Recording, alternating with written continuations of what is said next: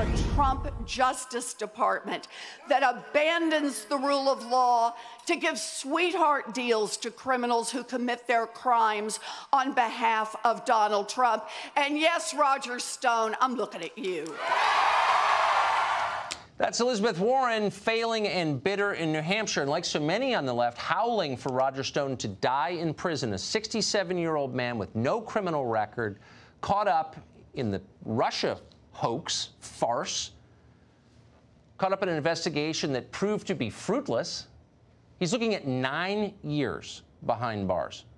You know what the average rapist does in this country? We checked today, 4 years. You know what the average armed robber gets? 3 years.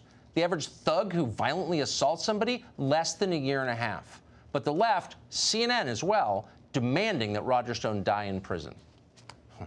This man needs a pardon.